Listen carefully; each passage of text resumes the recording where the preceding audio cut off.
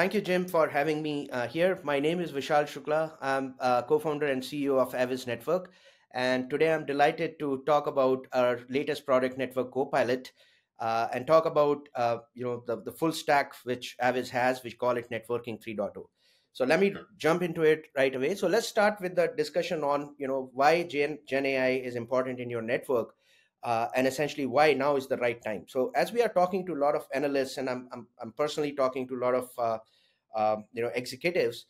2024 is kind of a pivotal year in introducing generative AI in their infrastructure. It's essentially important. If you want to become tomorrow's leader for generative AI, you have to kind of start today.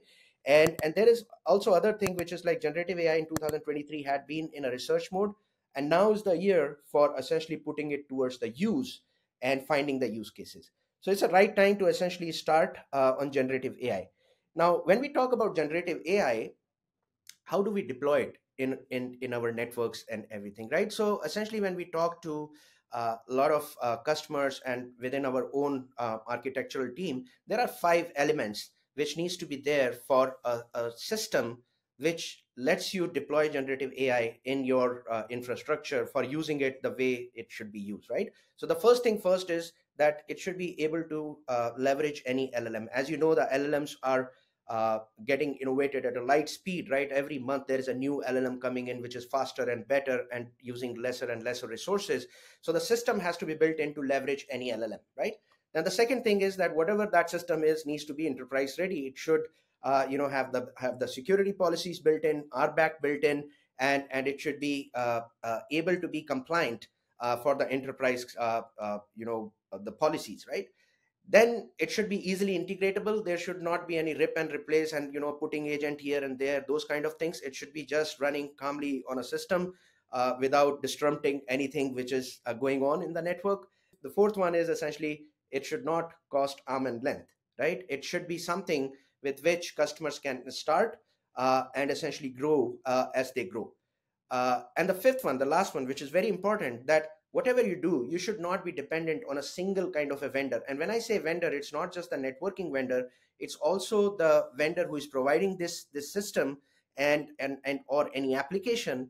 And the most important thing is that the customer should have the full control and access for their data. So it should be very open system, which is designed to train a LLM, but still keeping the data in control of the customer for the privacy reason and other reasons, and essentially can provide them just the functionality for using generative AI. So essentially, this is the system which we believe will help. Now there is another dimension, and that dimension is very important.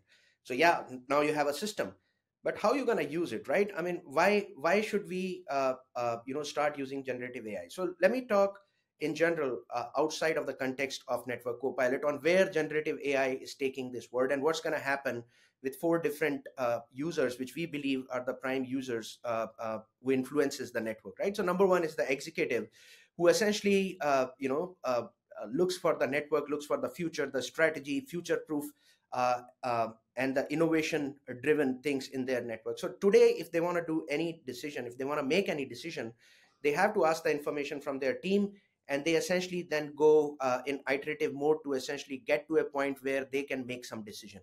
So that is how it happens today. A lot of meetings, a lot of back and forth, and all these things. In future, I think the executives will be able to ask the high level questions from their AI assistant, in this case, Copilot, and essentially be able to be equipped with asking the right question from their team, right? Which significantly cutting down on the back and forth and the iterations, and essentially going straight to the point and making the decision. So that's what, the executives' jobs will become easy when the AI will come into the picture. Now let's talk about the network engineers, right? Their job, the architect's job, is to look for the next generation of the architecture, then selection of the right vendors, the right technology, doing the TOC analysis, TCO analysis, and everything. And the way they do it today is based on the past knowledge, understanding from, learning from the vendors, going to the events and understanding from their peers. Then they do a POC, proof of concept, manually do it, and then they compare the vendor and do the TCO analysis. How it's going to be happening in future is that you should be able to get the insight by just simply asking a question in your network that, hey, predict me how my network will be how much my bandwidth will be used in future based on 2 years of the usage, and which applications will actually use that, right? So here you go, one of the problems solved right there. You can just ask a question, you get the answer. Then, because this LLM is going to learn from internet also, if you give it the internet access, then you can actually ask the industry trends. You can ask for the pros and cons for a particular design. You can actually also do the proof of concept in a simulated manner, because in Network Copilot from Aviz, we hook it up with the other networking 3.0 stack elements, which I will go through in a minute, right? And then you can also do a very good TCO analysis with which you can present the data in a very nicer form. Again, saving you tons of time, educating you what's happening in the industry. Then talk about network operators. Now, today, if you look at how the network operations happens, it is template driven. Template driven for the orchestration or the day two operation, and template driven for your dashboards, for essentially observability, right? So everything is template driven. Either it is Ansible, YAML files, or CLI driven. That's one kind of template to manage your fabric. And then for the observability, you have templates, my CPU utilization, BGP numbers, and all these kind of things, right? The future is essentially generating these templates. And that's what copilots have proven in 2023 for the cloud and other applications. You should be able to generate your own infrastructure as a code on the fly. You should be able to create the APIs on the fly, on the fly.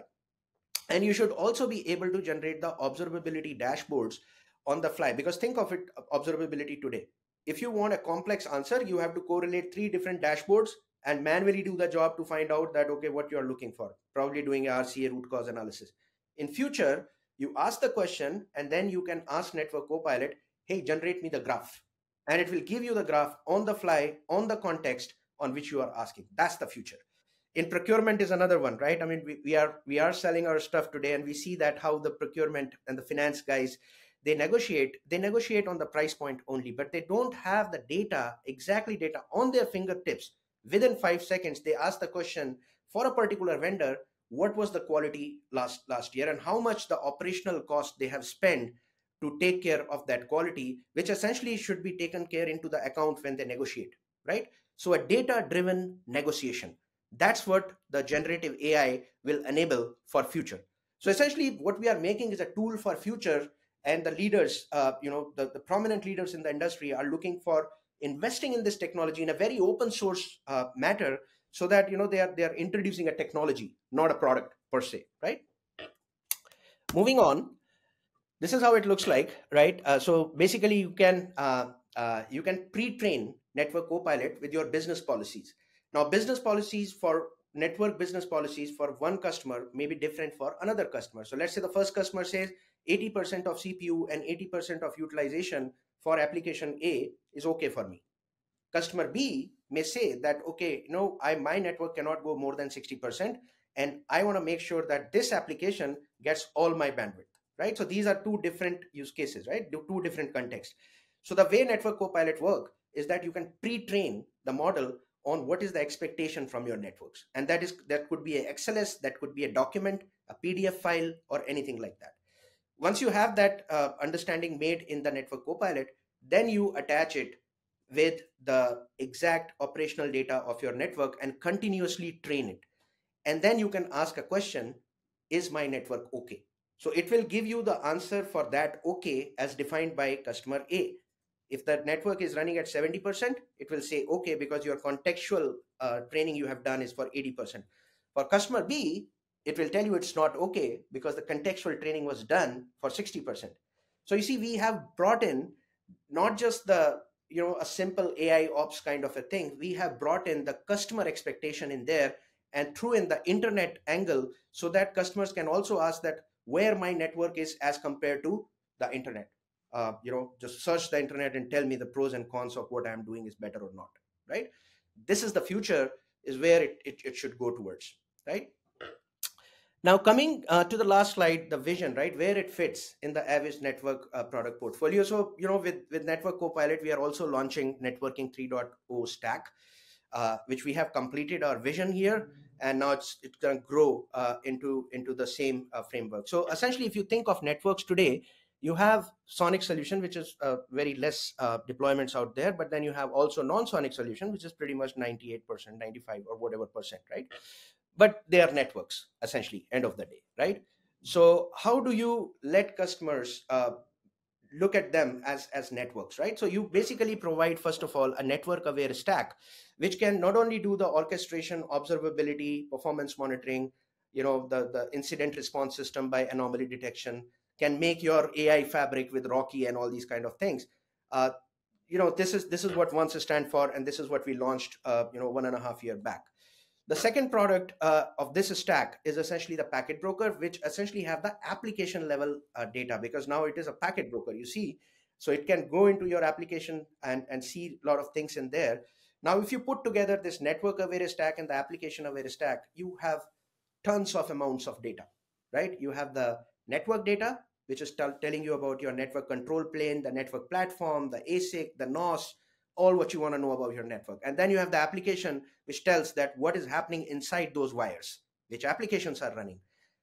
If you merge them both, then essentially you can create an open networking enterprise data lake, which is customer defined, customer owned in whatever ways they want to own. It can also tap into your existing cloud networks, which is AWS, Azure, or Google Cloud, and pull in the data, which is equivalent to this network or the application, normalize it, so that now you have a data lake which can now be used for training generative AI models, or also can connect seamlessly into a lot of applications which requires data, right? So essentially what we are doing by Networking 3.0 stack, we are enabling the networks to be open.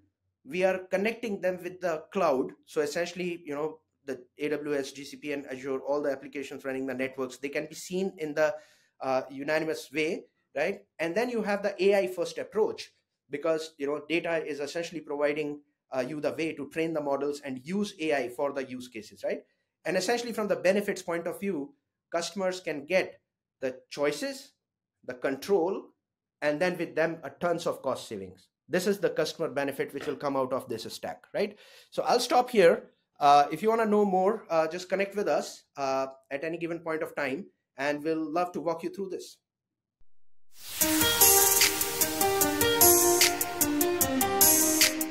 In today's fast-paced business world, staying connected is essential. But what if your campus and branch network infrastructure was designed in the pre-cloud era? What if maintaining your aging equipment across a distributed workforce has become difficult and costly? Upgrading your connectivity infrastructure to a cloud-based NAS solution may be the answer. Campus NAS vendors are promising faster scalability, cost efficiency, enhanced security, ubiquitous access, and streamlined management. But what does the business case for campus NAS look like? Who are the key players in this niche? What assortment of services are available from these providers? And who stands to gain the most from NAS solutions? Moreover, how can organizations devise, test, and implement a migration strategy effectively? We invite you to join our Campus NAS 2024 showcase, where we will delve into these questions and more.